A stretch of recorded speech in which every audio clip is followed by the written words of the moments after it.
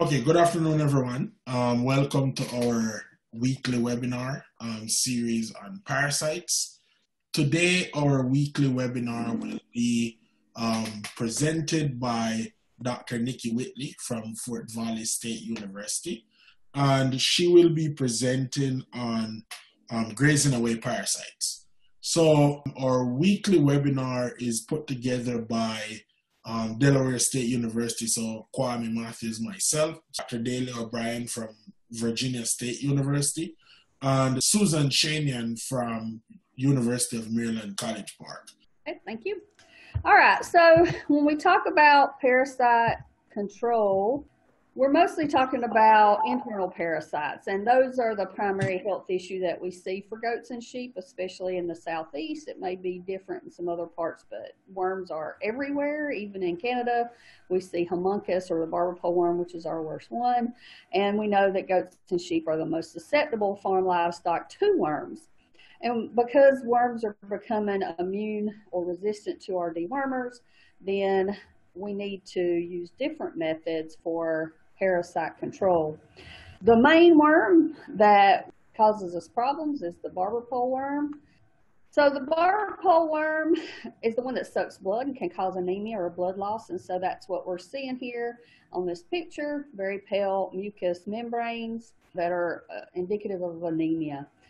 This is a picture of barber pole worms in the stomach of a goat, very pale stomach, and a lot of these barber pole worms that are sucking blood that may cause weight loss. They do not cause diarrhea. And they cause weight loss mostly because the animal doesn't graze. The animal loses energy, lays around, doesn't eat, doesn't graze.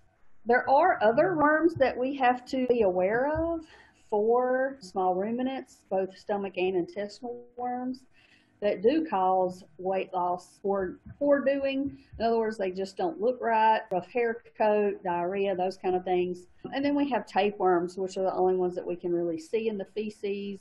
Again, all of these are passed through pasture, so are a concern when we are grazing animals.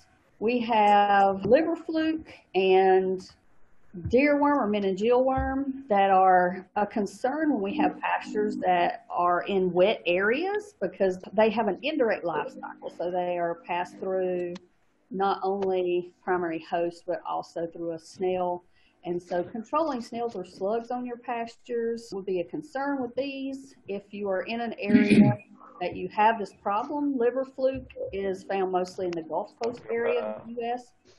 Also, we have deer worm or meningeal worm that if we control our deer, then we can also help control this worm.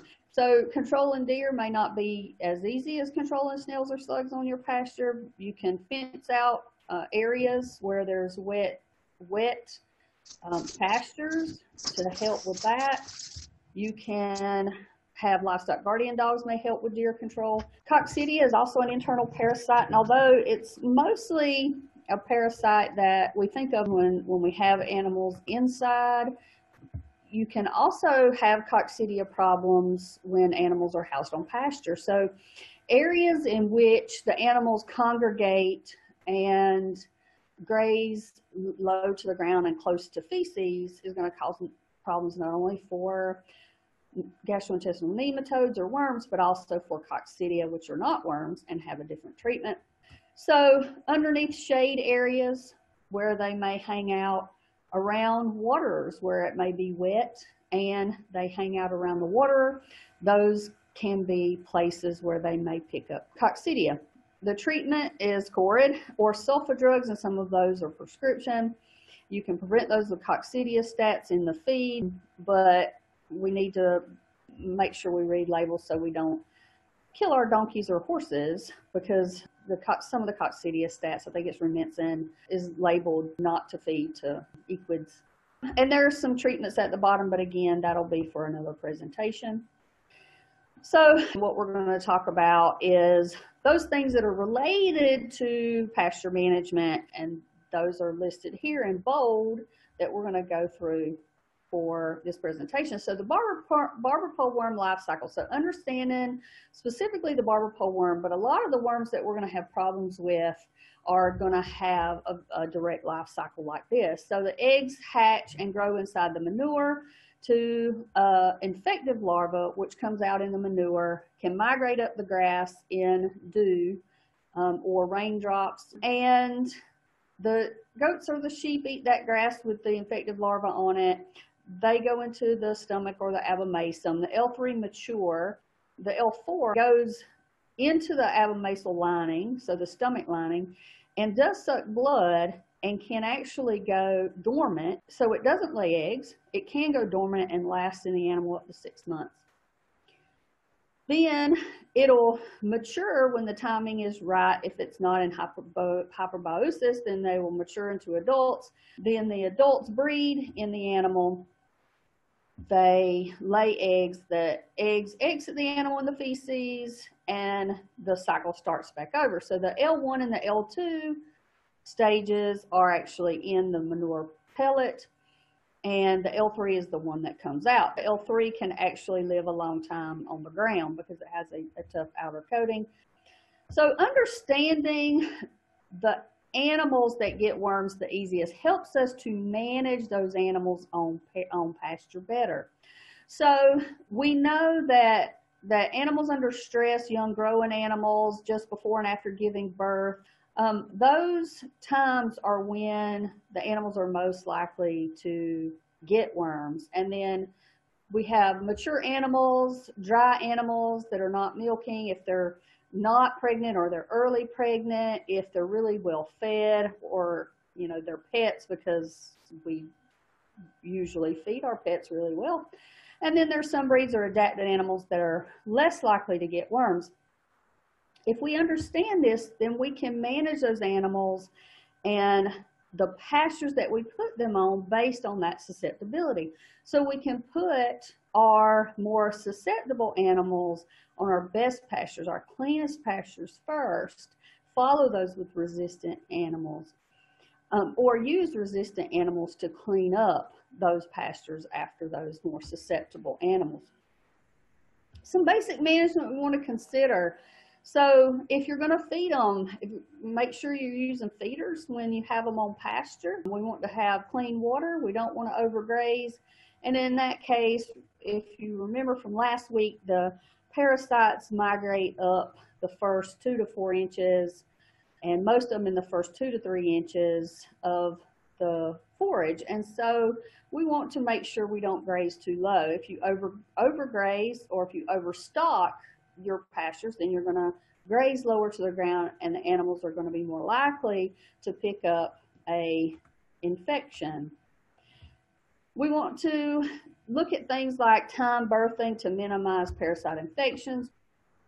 When we look at basic management of our pastures or forages, when we look at the life cycle of the worm, the larvae hatch out and can become infective in 3 to 4 days. So if we rotate every 1 to 3 days, at the most every 3 to 4 days, but generally in our pasture management, best management practices fact sheet, the recommendation is every 1 to 3 days. And this is like management intensive grazing. So you put quite a few animals on a small plot, but move them very often. If you do that, they're less likely to pick up infective larvae. The key to rotations is you actually don't want the animals to come back to an old pasture for at least 2 months if possible. 2 to 3 months is plenty of time in most parts of the world, even though we did say that the Homunculus contortus L3 can live for up to 6 months on pasture. If you can't rotate or wait that long, then you can wait and base that move on forage height, so it's greater than 4 to 6 inches. So again, looking at the height helps us to control those larvae, but as plant forage height goes up, the maturity of the plant goes up and the nutritive quality goes down in that plant. So you have to balance your rotations, so you don't want it to get overly mature, because then you can have problems nutritionally because of forage quality. We can also create clean pastures. So some clean pastures include new pastures, so freshly planted pastures shown here in this picture, some that are rotated with crops and therefore they are tilled and basically new. Annual pastures, if you have crops and plant annuals, those are clean pastures. You can burn off dormant pastures, and when the pastures are dormant, for example, burning off Bermuda or Bahia grass pastures in the wintertime. And possibly if you cut for hay, a hay field is generally thought of as fairly clean, but it depends on if you cut it and it's really dried out and there's no biomass keeping the soil area moist to allow for the parasites to live longer in that area. We can also use multi-species or mixed species grazing. That can help clean the pastures. Horses do not share worms with sheep and goats, and so horses or donkeys make good pasture vacuums. The sheep and goat worms do not hurt them, and vice versa. So they make fairly good pasture vacuums. I've actually ruined a research project because I needed my sheep to be wormy, but I had grazed horses on the pasture for a few months before, so they had cleaned up all the worms, and it took me a long time to get those sheep wormy again so we could do some studies with them. You don't have to mix them together though, so if you don't like having your cattle and your sheep and goats together, like a friend of mine in Maryland didn't want his show quality Herefords to be with the dairy goats, so the cattle would follow the sheep and goats or clean them up, or go before and clean them up, and then the sheep and goats would have fewer parasites on the pasture. I will say though that cattle do share some parasites with sheep and goats. It's a minor issue in general, unless you have a really bad parasite problem and you have a lot of young calves. So it's better for grazing mature animals, cows and older animals, for cleaning up those pastures. When you multi-species graze, you also take advantage of different grazing behaviors. For example, when you look at diet selection, cattle and horses prefer grasses over broadleaf weeds, and do very little browsing, while goats, of course, do much more browsing than sheep, but sheep also can help clean up pastures of broadleafs. So goats are more like a deer when you look at their grazing preferences. This is just another graphical way to look at that, and how horses and cattle prefer more low flat areas and sheep and goats more sloped areas, and sheep more legumes than cattle and horses, and goats more browse. We look at stocking rates, so making sure that we don't overstock is important. And this is a slide, these past 3 slides were from Dennis Hancock, who was the forage specialist at University of Georgia for a while, and he's moved on to a different university now. But the stocking rate for 2 to 2.5 acres with different pasture types for different species, cows alone, sheep, goats, and then cows plus goats. And there's benefits of cows and goats. Goats can really clean up the pastures of brushy species and weeds. I had a colleague that he didn't like the goats until he realized they could clean the fence lines for him, and then he didn't have to deal with the fence lines on the farm, and all of a sudden he liked the goats again. So they can really help with those kind of things. They can be used for brush eradication, and obviously your stocking rate will be much higher if you want to eradicate brush species. Obviously, if you're trying to keep the browse around to use for nutritional purposes, you'll want to rotate that browse, and you won't want to keep your stocking rate up that high. I tell people generally they always want to know what's a good stocking rate per acre. So I tell people 3 to 5 adults per acre of good pasture. And start with that and modify as needed. The same thing if they're going to try browse. Browse is a forage management type scheme that we can use to help control parasites. If they have access to browse, they're less likely. If they're eating from shoulder height up and off the ground, they're less likely to get worms. And some people even plant browse species to allow for their animals to be eating off the ground. Obviously, we talked about goats being able to clean up an area. This is 8 days of goats on some forage and browse area 8 days apart. And some of that browse is very nutritious. So we look at kudzu here. This is a photograph that was part of, again, a presentation from Dennis Hancock.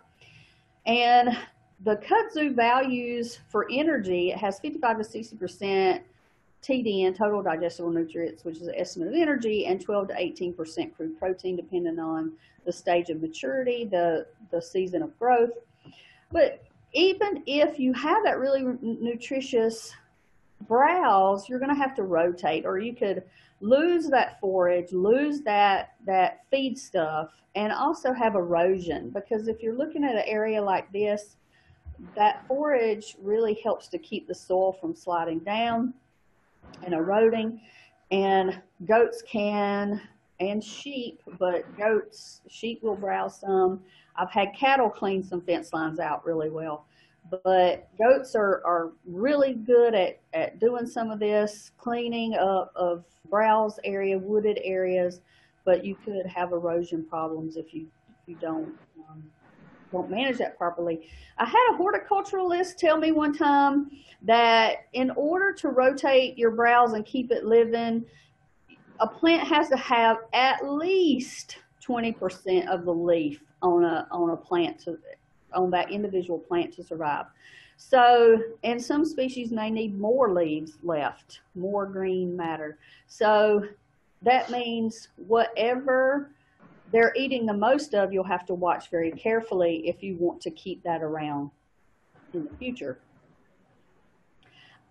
A forage species that is also beneficial for fighting parasites is Sericea lespedeza. So it has high condensed tannins. So all tannins are not the same. There are specific condensed tannins that Sericea lespedeza has. Most of that research has been done with AU grazer, which is a specific variety of Sericea lespedeza. And it's been shown to lower fecal egg counts for worms, as well as Coccidia oocyst counts in the feces of sheep and goats. So it is readily eaten by goats and is eaten by sheep if they know what it is. So it's readily eaten by horses. Not a lot of research has been done on the impact of parasites in horses or cattle with Sericea lespedeza, but they will readily eat it. Bird's foot and big trefoil and chicory also have some tannin. There is very little research, but there is some research showing that it may have some benefit for parasite control. Definitely a good stand of chicory can help with growth. There were some studies in Clemson, out of Clemson, I believe, that showed some really good growth on chicory, which is theoretically annual, depending on where you're located geographically. But there actually is no silver bullet. Not even Sericea lespedeza. A lot of people really like Sericea lespedeza, and it is very beneficial in an integrated parasite management program.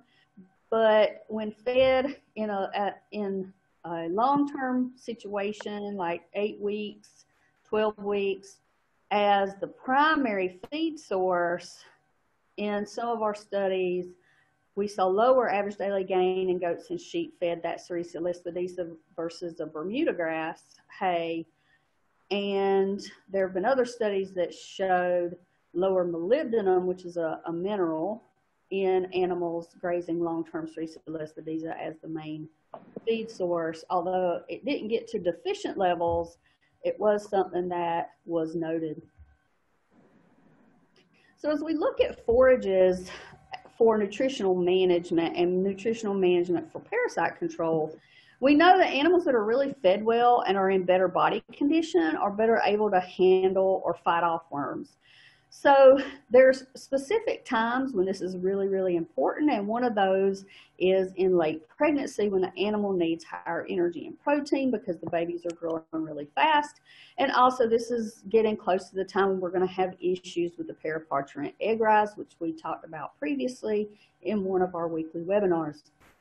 And this just shows the energy requirements for, this is goats, because goats generally have higher requirements than sheep, but the pattern is very similar. So weaned lambs and weaned kids both have higher energy requirements. And so if you look at if a forage is able to meet those requirements at different stages, there's actually very few situations in which they're going to meet those requirements for young weaned animals for energy. For those in early lactation or yearlings, pasture in a vegetative state may meet those requirements, and definitely for dry does or ewes and adult animals. When we look at protein, we see something very similar, and this is protein requirements and forages at different maturity levels as well. So I would say that the protein requirements, and this is based on, again, goat requirements. We've seen that if you actually increase the amount of protein, especially if you use bypass or rumen undegradable protein sources, that helps them to fight worms as well. So having a protein source at 30% above their requirement levels has been shown in research to help them fight off parasites. And these are some forage or browse species that have been shown to have fairly high protein levels. And that was work done, I believe, by Dr. John Luganbull, as shown in these past two graphs. So what we're saying here is that supplemental feeding on pasture can help them fight off worms if your pasture is not meeting their requirements already. You might say, well, what happens if we don't meet their requirements? Because there are some people who are probably feeding and not meeting the requirements for certain production levels, and that's what we look at is what would happen if you don't meet their requirements. Well, they lose weight or don't gain weight well, they have singles, they don't reproduce as well, and then in the case of fighting off parasites, they die. So if you don't meet requirements, that animal can't fight off worms, can't handle worms when they get it, and they can be in a bad situation. To determine if you are meeting their requirements and how well nutritionally they're doing, and also help us with parasite control, we can look at body condition scoring. There are videos at Langston and other, university sites and other educational pieces on how to do body condition scoring. So you can look that up, but basically we want them to stay between a 2 and a 4 on a scale of 1 being emaciated or a walking skeleton and 5 being obese. We want to try to keep them in that range for understanding that we're doing a good job with our nutritional and parasite control situations. So we talked a little bit about new pastures and planting annuals. So these are some annuals that you could try. We talked about chicory, millet, sorghum, and sun hemp or warm season pastures. Here's a picture of sun hemp. Goats especially do like sun hemp. Sheep will eat it. Sheep like also the sorghum Sudan and millet. The cool season forages can also be beneficial to parasite control, and those would include small grains, in our area, ryegrass, and then some clovers. And those will benefit because we're creating those new pastures or those clean pastures for as far as parasite control goes. We're also providing supplemental nutrition. If we have a really bad parasite issue, we could consider zero grazing or a hybrid system. So I saw this actually is a picture. This top picture is in Jamaica, where they were put inside at night before the dew fell, and they were put out to graze when it dried off. This allows for those larvae, if there's no moisture there, they don't migrate up the blades of grass as high. Therefore, it helps to control parasites. If they're in a barn like this all the time or in a dry lot, and if they don't have access to grazing, then you're going to have very few, if any, parasite problems. And we have seen some research to show that depending on your feed source, your hay source, this can be economically feasible. Obviously, if you're losing a lot of animals, it's more likely to be economically feasible if you can keep them alive. Coccidia could be a problem if you're feeding them inside in an inside situation, so you just want to make sure you have good sanitation when you do that. We suggest that you could maybe plant multiple plant species for pastures, maybe plant some browse. I gave some examples of those earlier. Ann Peischel at Tennessee State University has some publications on different things that she has tried, and has tried some really different things, plants in the amaranth class, those kind of things we might consider otherwise weeds, and she has used those for goats and sheep. We want to manage our refugia, which are the parasites that haven't been exposed to dewormers, by managing what animals that we deworm. We want to use targeted select treatment. And we want to manage our pasture so that those forages are high quality and really give them the nutrition that they need. We do that through soil testing, fertilizing and liming as needed, keeping it mowed or trimmed so it's in a vegetative state, and to practice weed control as needed. Obviously, if your sheep and goats are eating weeds, there may not be a whole lot that you need to worry about. I know we had some pastures that horse nettle was the only thing out there, and horse nettle can be poisonous, so it was good that the sheep and the goats were not eating it. But you may have to consider weed control. Also, making sure that what you have out there is nutritionally sound for the animals. So there may be some weeds, but they may not provide that animal the nutrition that they need, or even much nutrition at all, like broom sedge. There's some weeds that are not beneficial for animals. So we can also conduct fecal egg counts so that we can determine if our pastures are infected, how infected our pastures are. And we talked about that in our second weekly worm webinar. We can use bioworma or the Neotyphagous fungus Duddington flagrans, which helps to reduce pasture burdens by trapping larvae in the poop so that it can't infect the animal, so it can't get out into the L3 stage. It can't infect other animals. And that is the spore is fed directly to the animal fresh every day, so you have to feed daily. I put a question mark because there's some research to look at every other day feeding and how effective that can be.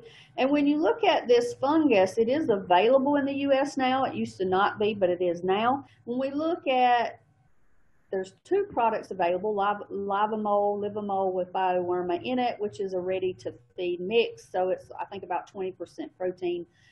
And that is fed at 0.8 ounces per day for a 50-pound animal, 1.6 ounces a day for a 100-pound animal. And we look at that, that is $9 a month for a 50-pound animal, or about $18 a month for a 100-pound animal.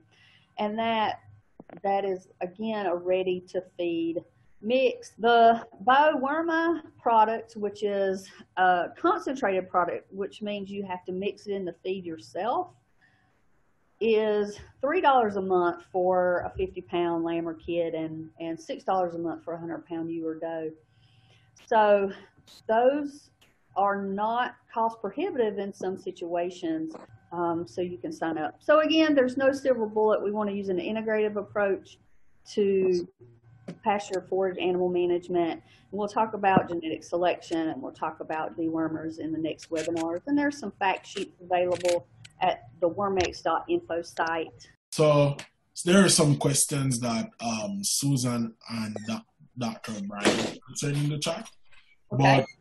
But one of those questions was, do these also affect, so Haemonchus affect alpacas? Which they answered and told them yes. But when rotating, how many animals on how much land for 1 to 3 days grazing rotation should they follow? For management intensive grazing, it's probably going to depend a lot on how much forage yield you have on that pasture. So they put quite a few on a small amount of land. I tried to answer that question a little bit in the chat box. Remember, if you're not even thinking about worms, the first thing you got to think about is, are you meeting the nutritional requirements of the animals that are in there? And you can balance a ration on pasture much like you would balance it out of a feed trough. I shared a link to an article on grazing math where you figure out how much you have in there and how much you need, so you can actually balance a ration. You can go by the old standby thing of take half and leave half, but that's going to determine how many animals and how big an area. Moving them every 3 days is based on the worms, but you have to balance parasite control with nutrition. So it's not a simple question to answer. I wish I could give you a direct answer, but I can't, because it's going to depend on how many animals, what the nutritional requirements are. Are they lambs? Are they ewes? Are they goats? Are they kids? How many babies do they have? And what stage of lactation are they? And then what kind of forage production are you getting out of that given amount of land? So unfortunately, it's not a simple answer. I would say if you have a county extension agent that you can talk to, try to get them to come out, look at your land, try to give you an idea.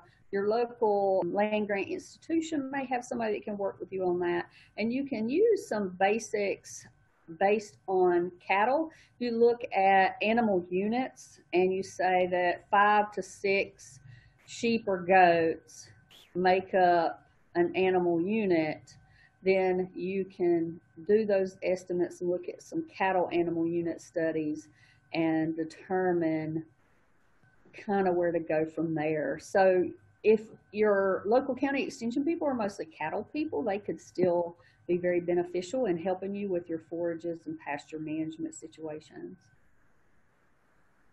Also, NRCS, they can sometimes be helpful as well.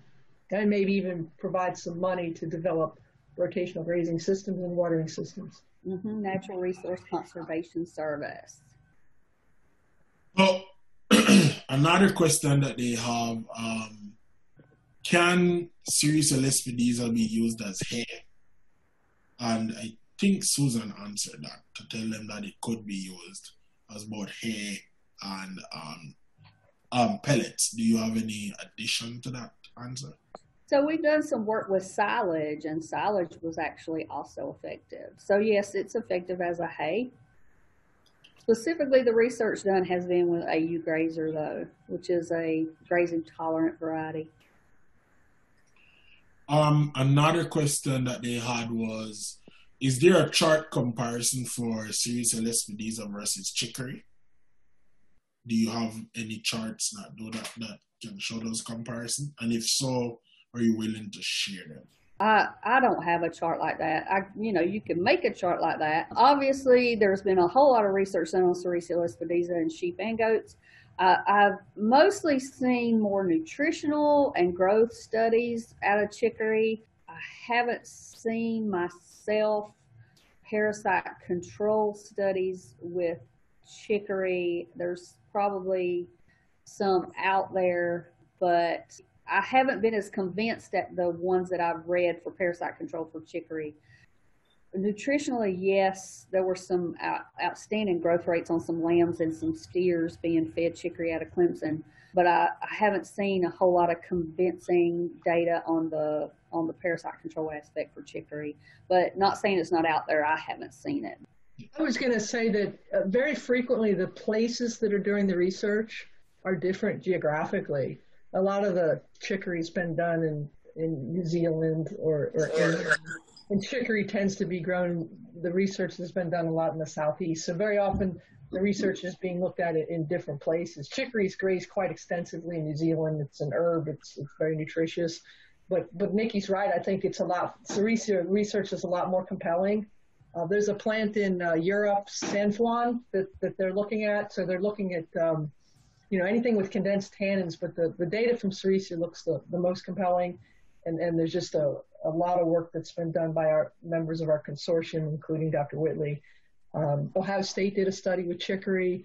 There used to be a research center in West Virginia that did some work with it as well. But there's not nearly as much condensed tannins in chicory or birchfoot trefoil as there is Lespedeza.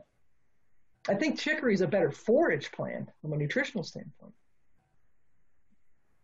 So there's a question about bypass protein, and they would like to know what bypass protein do you recommend? And also, this was talking about to describe could you please describe how rumen undigestible protein and how that is important?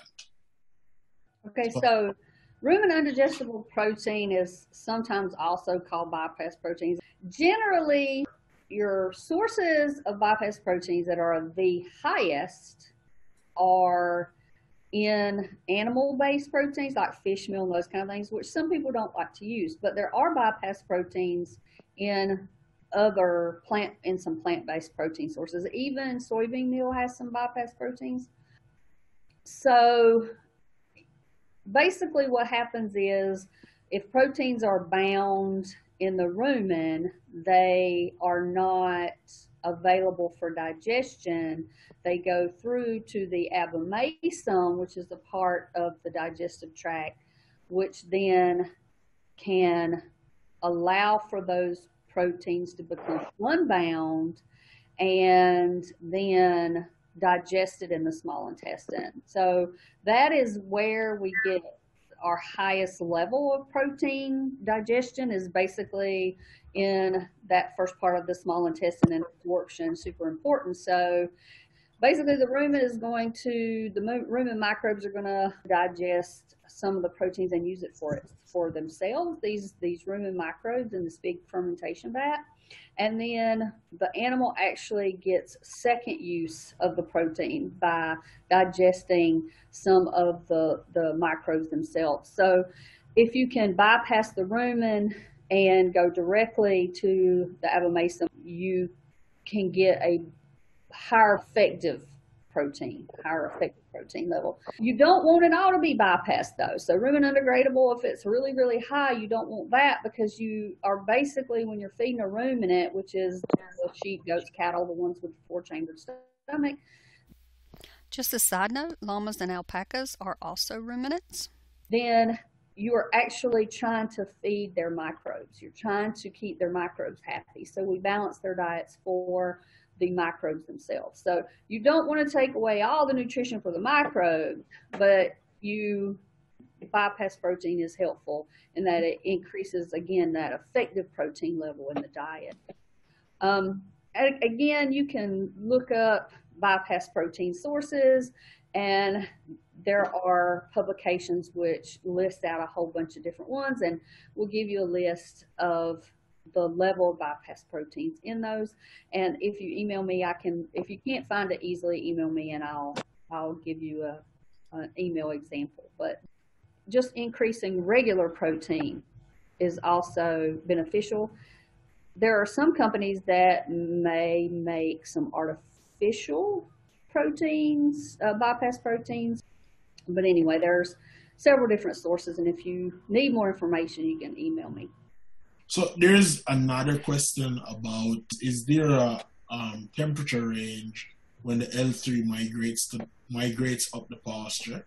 And that, we had said before, was 50 degrees Fahrenheit to about 96 degrees Fahrenheit, anywhere within that range. So that was addressed last time. But they wanted to know, if the larvae climbed the grass yesterday but were not eaten, then grass was dried, does the larvae remain at the same height, or does it move from where it is?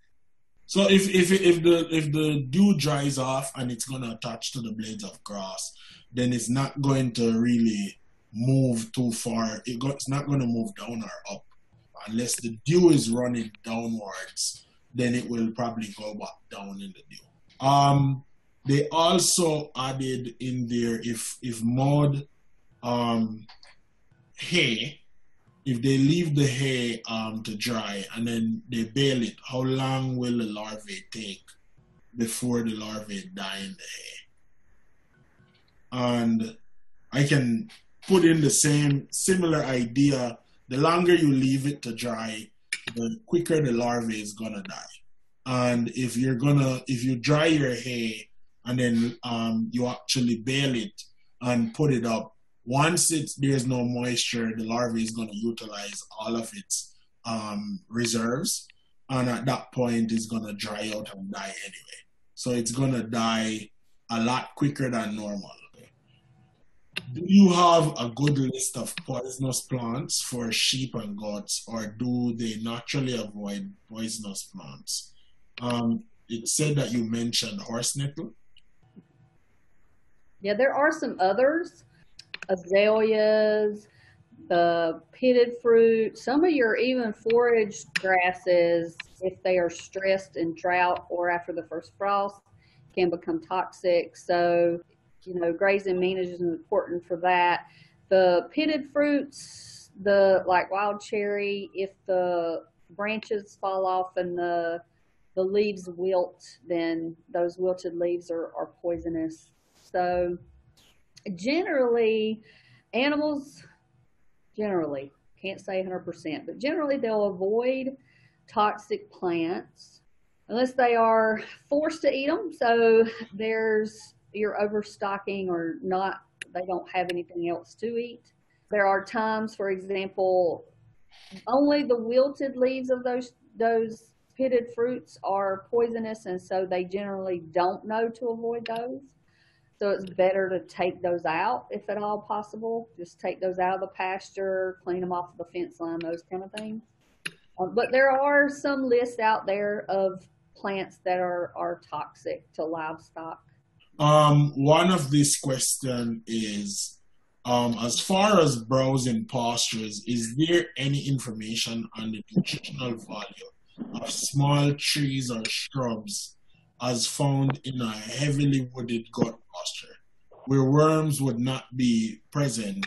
So I'm not sure if this is a relevant question, but they don't know if the browse would meet the nutrient requirement of the animals, even though it doesn't, since they can feed deer instead of having them get parasites on pasture.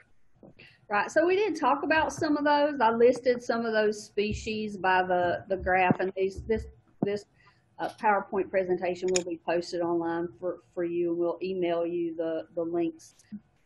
I listed some species that are nutritionally, that do have higher protein, and obviously that's going to change with the season and the maturity of that plant.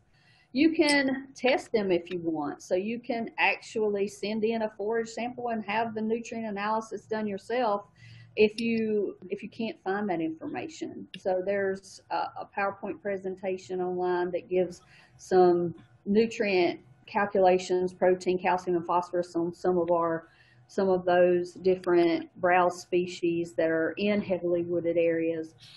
There's several different publications that may have that, and if you need the links to those, again, you can email me.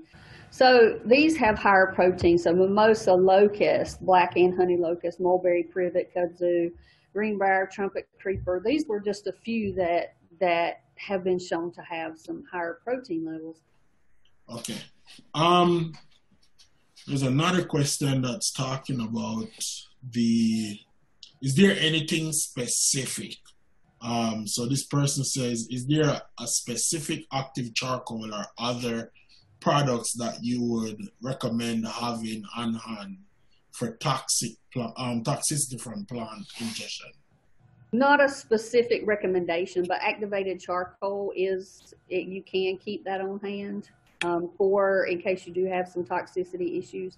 There are some that it wouldn't matter though. I mean, if you look at wilted cherry, they die really quickly from that. So it is good though to have it on hand, and it's fairly easy to try to drench them with that. Better if you could tube them, but having something like that on hand is beneficial. Another question is there anything you can apply in your pasture or around water areas to help reduce the loads of humongous converters or the parasite load?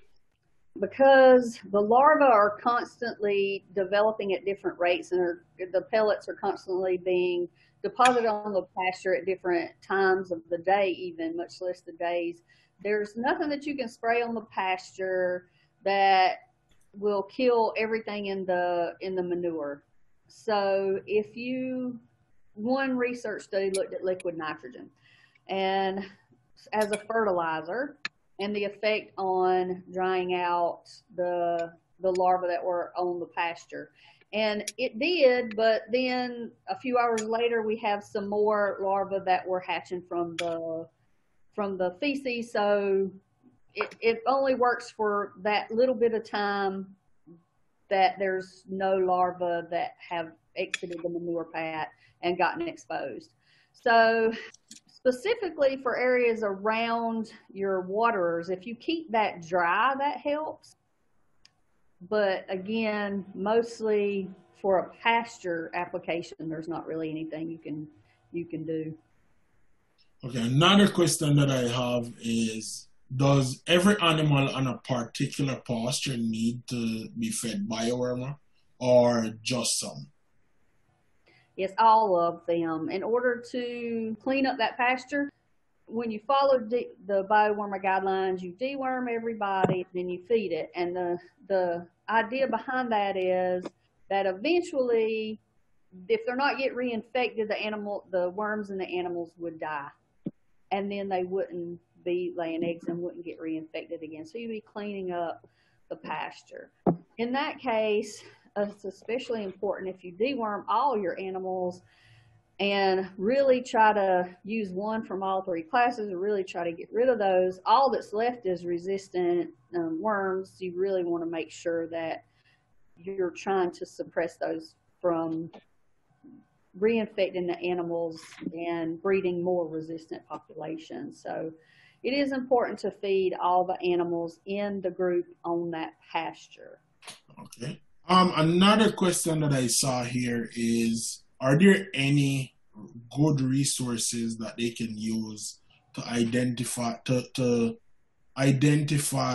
poisonous plants within their herd or within their pasture?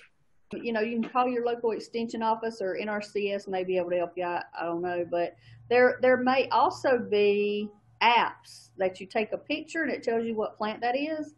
And then you can look up if that plant is poisonous. There are some resources that list these plants are poisonous to livestock. Another question is cheatgrass okay for goats? I was muted. I'm sorry. I don't think it's good for anybody. I know it's a very obnoxious weed. It can cause problems because it's sharp. They generally won't eat it. I don't know I don't have goats, I have sheep, but my sheep won't eat it, and it's very invasive and very difficult to control, and it can cause problems. I don't know if goats will eat it but no, I'd get rid of it. That is it for questions. And thank you for coming to our webinar, our weekly parasite webinar. This webinar was a part of our weekly worm webinar series provided by Dr. Kwame Matthews from Delaware State University, Dr. Dahlia O'Brien from Virginia State University, Susan Schoenian from University of Maryland Extension, Dr. Niki Whitley from Fort Valley State University in Fort Valley, Georgia. If you have any questions about this or other webinars available, please contact us at the information provided here or visit www.wormx.info.